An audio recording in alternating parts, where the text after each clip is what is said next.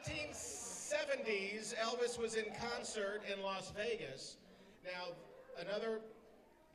think what you want, another brilliant idea by Colonel Parker is to do That's the Way It Is, a documentary that promoted the fact that Elvis was in Vegas, and if you want to see him, go to Vegas, right? He just got back from Vegas. Now, by 1972, Elvis was starting to go out on the road, on tour. And Colonel Parker signed a deal with MGM to do a music documentary about what was happening with Elvis on the road. And two documentary filmmakers who had done some musical documentaries were signed, Robert Abel and Pierre Adiche. That's French. They met with Elvis, and Elvis said he just wanted to show what he did on stage, and that's really what they focused on in this documentary. And a couple of cool facts about this movie: it won the Golden Globe for Best Documentary in 1973. The movie came out, I love this, it was shot in the summer of 1972. It was released in theaters in November of 1972, and in January, Elvis would do Aloha from Hawaii. So that was a pretty good, amazing run. Yeah. Now, in the movie, there is a montage sequence of Elvis back in the 50s. And this was something that when the producers said that they wanted to include in the movie, Colonel Parker said no.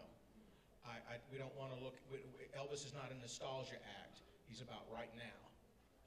But someone working on the film thought this part of the film could be brilliant because the editor doing the montage editing was a filmmaker who had not made a film yet named Martin Scorsese. Now, he had an assistant who worked with him who kind of knew Elvis by the name of Jerry Schilling.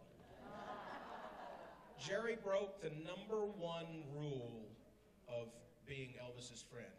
He went to Elvis with a suggestion, and he told Elvis, Colonel Parker's already nixed this idea, but this guy I'm working with is brilliant. He loves your music, and he wants to show you in the 50s and kind of tell your story quickly and then come right back to 1972.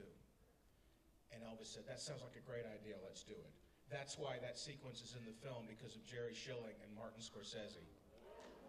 Tonight, we're going to recreate the film musically, and this is going to be fun. This is one of my favorite movies of Elvis. This is a movie that came out when I was a teenager in the 70s, and along with That's the Way It Is, it has given all of us an opportunity to see what it must have been like with Elvis on stage. Right now, sit back, relax. You're going on tour. You don't even have to leave your chair unless you want to go to the bar back there.